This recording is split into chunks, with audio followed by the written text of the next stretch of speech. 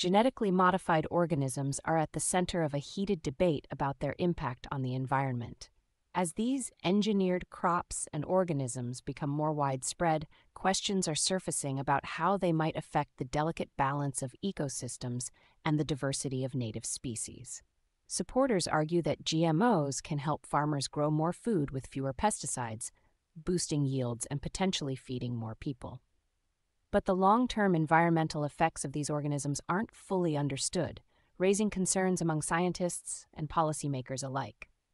Potential risks include disrupting local ecosystems, harming indigenous species, and creating ecological imbalances that could have lasting consequences. The ability of GMOs to crossbreed with wild plants or spread unintended traits only adds to these worries.